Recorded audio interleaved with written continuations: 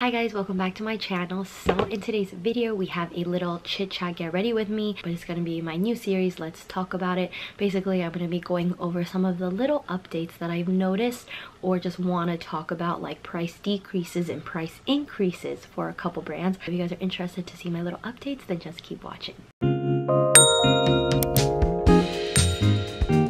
Okay, so let's get started. So I have my Louis Vuitton packing cube, which I honestly use every single day, and I just get so excited every single night to pack it. I feel like every single person on YouTube has been making like an Hermes journey reaction video to the lawsuit, and I thought about making a video too, but to be honest, a lot of you guys know I've not started my Hermes journey at all. So for me, I feel like my opinion doesn't really matter, nor do I have the experience to talk about it. From the videos that I've watched and the things that I've seen on Reddit of what people have to say and their input on it, I feel like I have solidified my opinion on the whole situation. I definitely feel like Hermes should have the transparency. My opinion is speaking from the standpoint of someone that isn't on their Hermes journey. I'm a bag collector, as you guys probably know, is that I would love to have a Birkin one day just because it's an Hermes Birkin, and if you collect bags, that's like the final boss that you need to face in your bag collection journey. So for me, I'm in absolutely no rush into getting a Birkin. I remember like 2 years ago, that's when social media and just people getting a Birkin really blew up. I mean, I feel like when you're in the bag loving community, everyone knows about the Hermes Birkin because they talk about it in movies and stuff like that, but it's really hit mainstream status just in the last few years. I feel like on YouTube, so many people got a Birkin 25, all in the super neutral colors. You'll see the gold on gold or the black with gold or a taupe with palladium hardware. I feel like those are like the Trinity Birkins for neutral Birkins. If I ever got a Birkin, I would want to get a Birkin 25 and definitely a color. Just seeing how some people are saying like, oh, it's just a bag, you don't need to shop with Hermes. If you're offended by it, then they don't want your money anyways. And I mean, I feel like that's such a, yes, that is a valid statement. If you have an issue with the game, then you don't need to participate. But then on the other hand, from just what I read, the issue isn't about, oh, I want a Birkin, because some people are saying the people that are suing are just upset that they're not getting a Birkin and now they for sure won't get one. But I feel like the main issue is the transparency, how it is unfair when you think about it, at least in America, because I do know that at least Cassie Thorpe says that in the UK there's just a waitlist system, which I think is super fair. You put in your wish list and then you're just waiting. It could be a year, 2 years, 5 years, but at least you know that one day it'll come. Whereas you hear stories in America where the SAs are people that you basically not have to beg to give you something. I mean, I guess some, because I read some forums that say that certain clients will buy their SAs like a gift to kind of bribe them in like indirectly. I mean, getting a gift for an SA I think is totally fine. If you're close with your SA and you genuinely love and appreciate them, go for it. But to feel the need to buy your SA a gift from Hermes, I feel like that's when it gets kind of muddy. And then the other issue is I do feel like it's unfair. You hear some people say like, oh, I walked into the store and then I got offered a bag. Then there's other people that are spending $50,000 plus and they're not getting a bag. I feel like the principle of that is really unsettling because it isn't fair. If they were just transparent, like, okay, all SAs in America will only offer you a bag if you spend $50,000, it's like, yeah, that in and of itself is not fair, but I think it's just the lack of transparency is my main issue. If you see people that have only bought like 2 pillows and a blanket and then all of a sudden they're offered their dream gold on gold Birkin, whereas there's other people that are buying like a bunch of Twillies and teacups and plates, and they buy all these other XYZ things and then they're not offered the bag of their dreams. I think that is unfair, like blanket statement. Another issue that I have with the things that I've been reading, how people feel the need to have to buy bags that are offered to them that aren't what they want. Like for example, I read some posts where people get offered a Lindy and they can't reject the Lindy because if they reject the Lindy then they won't be offered a Birkin. I don't like that, where you have to feel guilty. You're buying a bag that you're not 10 out of 10. You might not hate the bag, but it's not a bag that you're like absolutely obsessed with, and that's where I find the issue. So you're telling me that I have to buy a bag that I don't want.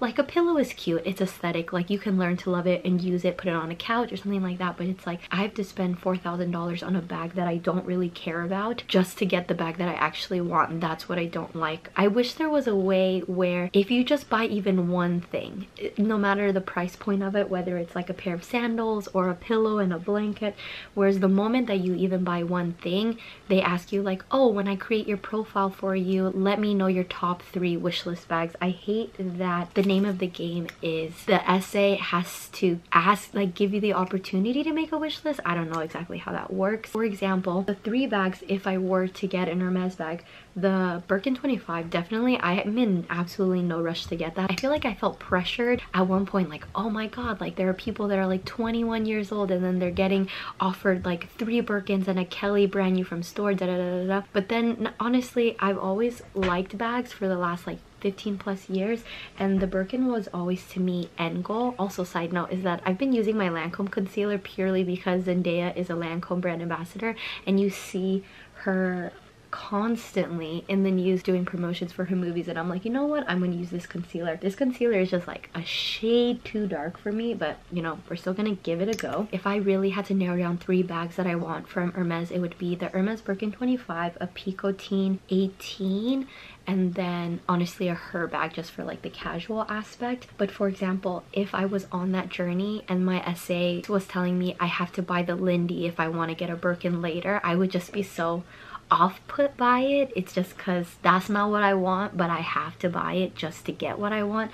I feel like that concept is very interesting. But I mean, Hermes has been in the game for a long time. I feel like at the end of the day, it is just a bag, but at the same time, I don't like it when people say that, because it's like, it might just be a bag to you, but it's not just a bag to somebody else. It could be like a collector. Like my dad collects coins, and you can say like, well, it's just a coin, like who cares? But for my dad, it's like, it's super special. He puts it in a little plastic container and all that stuff to keep it from getting oxidized. So to me, it isn't just a bag. Like, I understand when people say that, but people have different things that they aspire to, and like building a collection. So long story short, my opinion on the Hermes situation is just transparency. I mean, I would prefer the waitlist system, but it would be nice if Hermes essays just said it from the get-go, like, hey, I know you want to get a Birkin, but I need you to hit this amount in this category, and then I'll give it to you. Like, if they even were transparent, like if you buy 1 fine jewelry piece, 2 ready-to-wears, and a blanket, then you'll get one. Then you're like, okay, I know what's going on.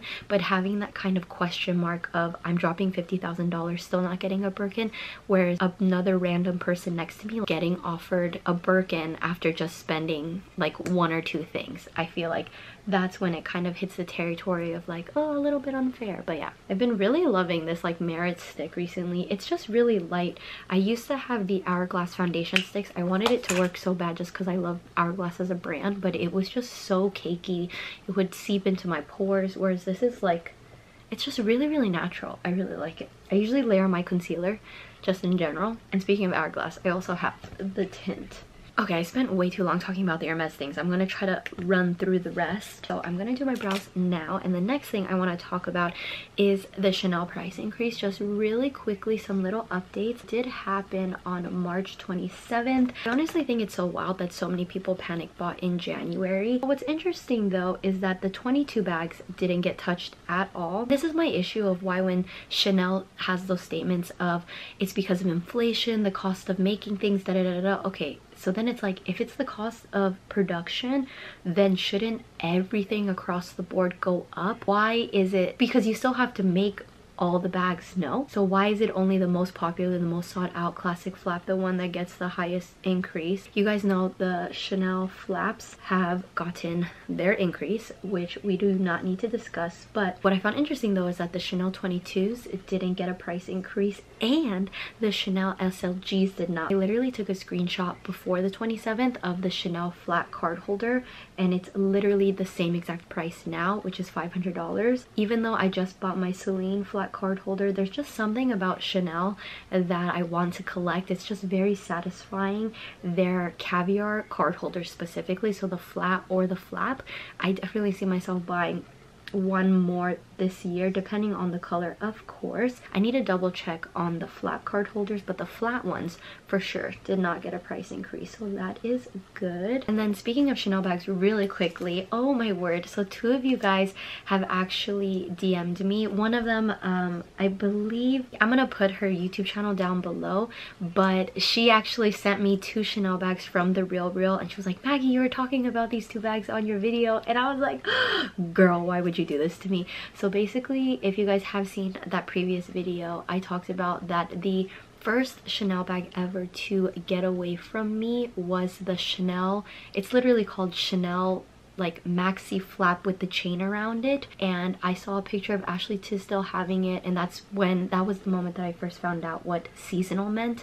And because I was still like really young, the shade that she has, like this like taupey brown shade, they have that on The Real Real. Okay, imagine a maxi bag for $3,000, whereas a Chanel Walk current price is basically $4,000. So I'm getting a maxi sized bag that's super cute. I believe there's a back pocket, I need to double check. $3,000. And oh girl, like she so tempted me, but I told myself I need to get my micro DJoy, because if I derail and get that maxi flap, I know I'm still going to be thinking about my DJoy. Keeping my eyes on the prize and doing that. But then, oh my word, she also sent me the Chanel purse with the top handle in the lilac color. I nearly gasped for air. However, I believe it was $2,500 still, or maybe it was like $2,200, but for me, I just don't feel like that bag is worth it unless it hits $2,000 or below, or honestly $1,900 or less. I really don't want to pay for something so small that's like $2,000, and to top it off, it's used. And I just kept clicking it every single day. I was like, I need someone to buy this because I am so tempted, because that lilac color is so cute. Also, I've been using this blush in Heliotrope because 2 beauty gurus that I follow, they've hit pan on this color, and it's literally like a Barely There shade. So if you want a blush shade that literally is barely there, I would totally recommend Heliotrope. Or I know what is it, the Mario Makeup by Mario blush, I think it's called Barely Blushing or something. I feel like this is like an exact shade match for that. So this is a very natural blush. But anyways, I digress. When I saw that, I was like, oh my god, I want to buy it so bad, but I can't justify over $2,000 for something so small. Are you crazy? Are you absolutely crazy? So just random little updates that I feel like have already been going on, but I just noticed them. I'm sure a lot of you Loewe lovers have noticed, but I used to, I mean I still do honestly, want an Amazona just because I feel like that'll complete my little Loewe. I mean I do need a basket bag too, a raffia bag and the Amazona, and then I'll complete like my little Loewe collection, even though, you know, secretly I'm gonna keep buying flamencos because I definitely want another regular sized one. But anyways, they discontinued the Amazona 19. It is no longer on the website. I mean I did notice this actually a couple months ago, but I've never brought it up, so I wonder if any of you guys notice it as well. So the Amazona 16 is no joke the same size as the Celine mini 16. The 19 bag was so perfect. I think I saw, I don't know if it was Ursula from Casa de Papel that had the 19 size or somebody else, but like I wanted the 19 so bad and I didn't know it was a seasonal, or maybe it was permanent and it just didn't do well, so they stopped selling it. So they still have the 16 size, and then it jumps all the way to the 23 I believe, and then they have the even longer ones. But what I loved about the 19, it was just like the perfect size. It's like smaller than a Speedy 25 but big enough that it could like fit a good amount. And then I saw it, speaking of the Real Real, I saw the 19 on the Real Real and it was sold out. Oh my god, I'm glad that it sold out because I would have bought it, but it was so discounted. Normally I think the Amazona 19 like retail price was like $2,500, maybe around there, and then on the Real Real it was like $1,200. Like what? I no joke would have bought it. And it had the anagram embroidery, which was my favorite because they had it in the tan and like the navy black and then the green color, like the rosemary color. All of those I would have accepted. So but yeah, going back to it, do you see how natural this blush is? It literally looks like I have no blush on, but it just adds a little bit of color to my face. Okay, it's really difficult for me to like talk and do my makeup, truly. Now honestly, if I see another Amazona 19, I might just break and buy it because I really wanted that bag. I just was just putting it on the back burner for now. Another thing, really small, I'm sure a lot of you guys have already noticed, especially you Chanel lovers, but how the Chanel is now called, instead of like the classic flap, it's now called 11.12, which I think is very interesting and just really confusing. I mean, I guess they're trying to make it like the 255, the 22, the 31. They're trying to make everything into numbers, I guess. I don't know. I don't like 11.12. It's just weird to me because everyone knows that it's called the flap. Like, everybody knows that it's called the flap.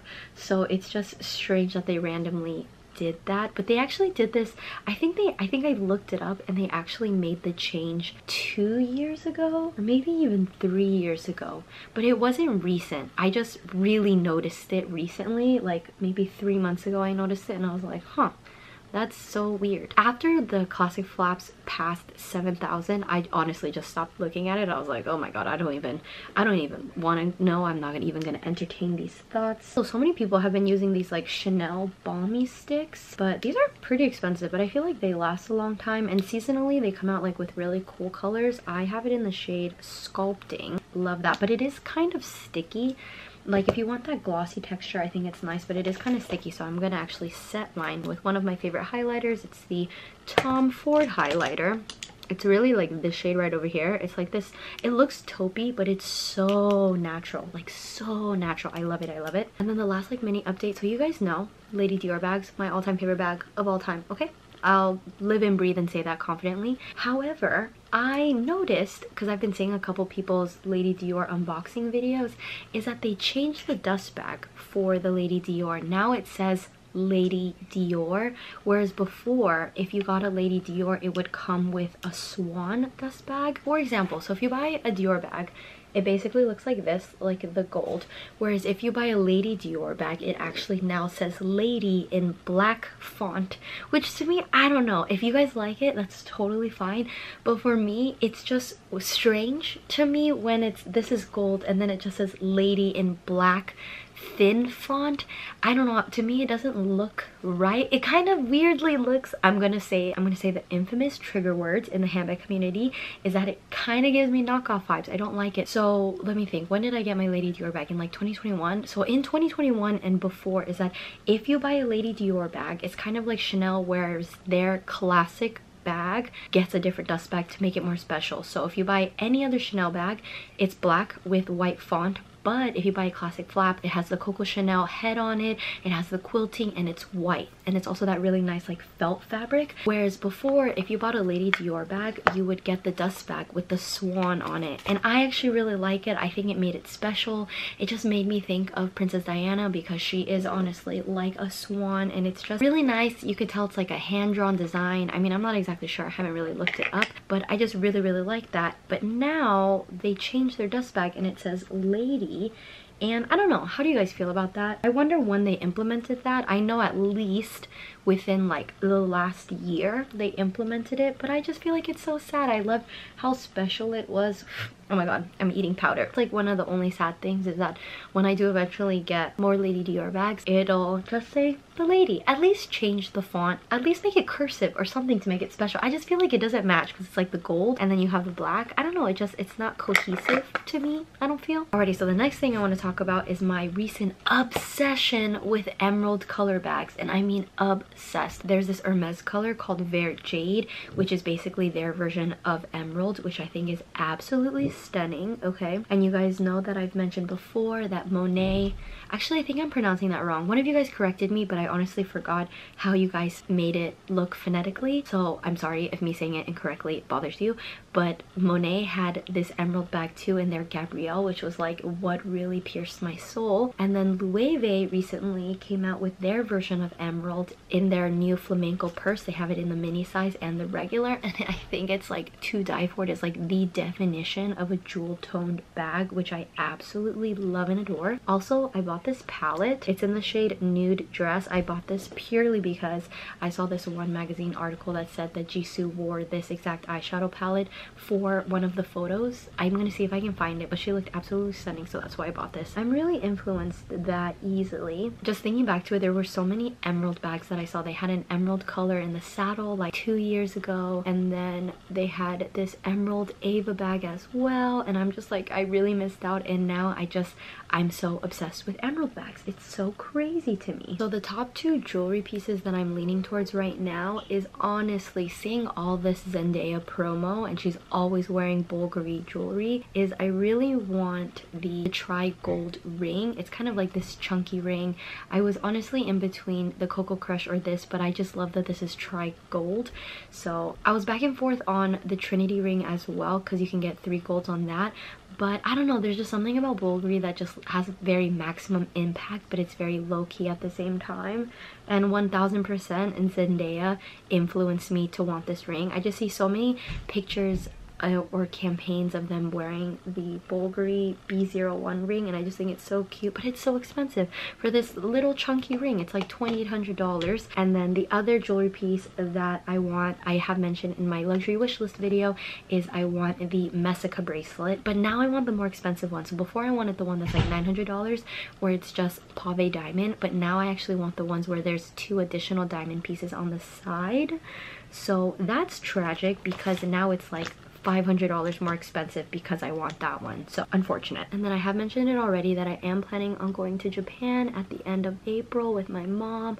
We're having another kind of little family trip, or I guess girls trip, with my mom and my 2 aunts. I'm actually planning on getting the mini Anju in Japan and a Loewe personalized charm, so we shall see. I would love to go to the Loewe location in Omotesando because that's like, I want to say it's like a flagship store, but they also have this whole other like leather making or leather repair area. I just think I've seen videos of it and it just looks really, really nice. But the main thing is the mini Anju because I wanted to save money, because obviously you can get potentially 10% off. I don't know how it works exactly on bags because I've actually never bought a designer bag in Japan, but I could get potentially 10% off, and then the conversion rate, it would be like less than $2,000. So definitely saving money there. However, which brings me to one of my main points. If you guys have been an OG follower, then you guys know that I've been wanting the mini Anju. I remember the first time I ever went into the Goyard store, easily like 4 or 5 years ago, and I saw the mini Anju and I thought it was really cute, and I was like, oh, how much is this? Me not knowing anything yet. I think at the time it was like $2,300, and in my head I was like, wait, what?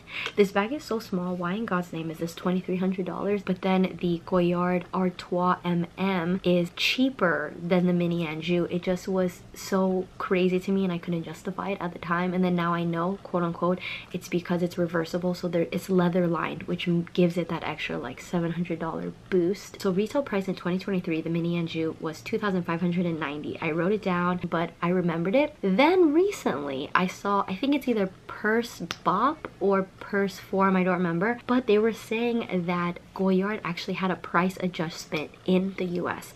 I don't know if it happened in Europe, but for sure in the US, price adjustment, aka a price decrease. Now retail, if you go to the Goyard store, I'm gonna assume in New York as well, but in Beverly Hills, it is $2,420. So it basically had $100 price decrease. And don't get me wrong, $100 is not that much, but I mean, a decrease is a decrease, and I'll take what I can get. So now I'm actually happy that I've been waiting on the mini Anju because I have been wanting it for a while, and I finally decided this is the year that I'm gonna get my mini Anju and my micro DJoy. But isn't that just so interesting that Goyard, like Goyard of all things, being so reclusive, they don't have prices on their website or anything like that, they had a price decrease. I just thought that was very, very interesting. But I believe it's only on the Anju line, but the St. Louis and everything like that, they actually might have got an increase. But just, I know a lot of you guys equally love the mini Anju too, so I just thought that was really interesting. And then speaking more about pricing, my Celine essay actually informed me that Celine is gonna have a global price increase sometime between the 8th and the 13th. My Celine essay told me there's gonna be a price increase because I told my Celine essay that I plan on getting the Heloise sometime this year, but I was leaning more towards the end of the year because the bag is permanent, so I don't have to rush. The color is permanent because you guys know the one that I want is the tan. And then she tells me that there's going to be a price increase, and I'm like, Why are you doing this? Like, I'm trying to stay on track, getting my mini Anjou and my micro DJoy, and then now the Heloise. So the Heloise right now is 3,450, I believe. I mean, I'm gonna guess that it's gonna jump from maybe like $200. I feel like in general, when it's a newer bag style, the increases are more minor, because I remember when the Celine Mini 16 first came out, it was $3,200, and then it got $100 price increase, so it wasn't too bad. And then obviously now, because it got even more popular, then it got like a $400 price increase. Oh my gosh, now it makes me wonder. I wonder how much the Mini 16 is going to increase. Imagine it hits 4K. That'd be crazy. That'd be madness. I hope they only do $3,900, like as in $200, but we shall see. And then also really quick, what I noticed is that if you guys have seen my last shopping vlog, I bought a Celine cap, the C one. I've been after it. I think that one actually came out in 2021. It was when I first saw Lisa wear it when she had her Mini 16, and I just adored the entire fit. So I've been wanting that hat for a very long time, but it was seasonal, and just recently, like a couple months ago, they actually brought the cap and made it permanent. I actually found a screenshot from sometime last year where it shows the price. So the cap right now is very expensive. It's $590, but I'm gonna put my screenshot right here. When I first found out that it became permanent, and then I added it to my cart just to like pretend I'm buying it, I think it was like $500 or $490 maybe, but it basically had like a $90 price increase, which I also think is interesting. So it's not just bags that get price increased, it's accessories too. And then the last thing that I wanted to discuss was, okay, drumroll please guys, there is going to be a Loewe price increase on April 16th. I recently went into Loewe just because I wanted to finally see the flamenco purse in person, like with the chain, which update, I absolutely love it. I'm obsessed. I think it's gorgeous. You cannot buy the chain separately, like they won't be selling it. It has to be as a unit together. And then my essay actually wasn't there that day, but the essay that I talked to, because she saw me trying it on, she was like, oh, just letting you know that there's gonna be a price increase on the flamenco purse on April 16th. So she was being so nice. So she was like, you have time to think about it, see what you want to do. But she checked, because she had like a whole list of the things that were going to be price increased. So I don't remember exactly, because I didn't want to like pry and push on it, but the flamenco purse, I believe the big one or the small one, but I'm leaning towards the big one, will have a $100 price increase. So if you were looking to get either the mini or the large one, there's going to be $100. I mean, $100 isn't that bad. Like, to me, it's doable. It's what, probably like 4% or something. But I even was telling her, I was like, wait, this bag literally just came out, no joke, 1 month ago, and it's already getting a price increase. So then it makes me worried, like, what is the regular flamenco gonna be? Is the regular flamenco gonna get like a $300 price increase? What about the hammock? What about the puzzles? So if you guys are thinking about getting a flamenco purse, maybe get one now, because she said the price increase will be happening on April 16th. So I'm just letting you guys know what they told me. Isn't that so crazy? So recap, Chanel had their price increase March 27th. Celine is having their price increase sometime between April 8th to April 13th. And then Loewe is having a price increase on April 16th, which makes me so nervous, because does that mean that Dior is next? Because you guys know I really just want Dior to have their price increase like sometime in July, but like not anytime soon. Like, please. I'm not trying to be irresponsible out here. But yeah, did any of you guys know that? This is my finished makeup just for going out to get a bite. And then also I'm gonna be adding this tint. I see Aoi Ihara and 2 other Japanese models that I follow. They love these Chanel like lip and cheek tints. I mean, they use it on their cheek, but I only use this on my lip. But this is the color that I have. Aoi Ihara, she has the color in brick, and now I want it, but these are so expensive. I think these are like $48. Yeah, that's just like kind of pricey. I bought this in Singapore, but I do like the color of this. It's kind of like a deep, like a burgundy berry color. They do have like a more berry color. It's not like too berry, but yeah, so this is the finished makeup look. I hope you guys enjoyed today's Let's Talk About It. But as always, thank you guys so much for watching today's video. If you guys enjoyed, please don't forget to give this video a thumbs up, and don't forget to subscribe. It really helps support my channel, and I'll see you guys in my next video. Bye guys.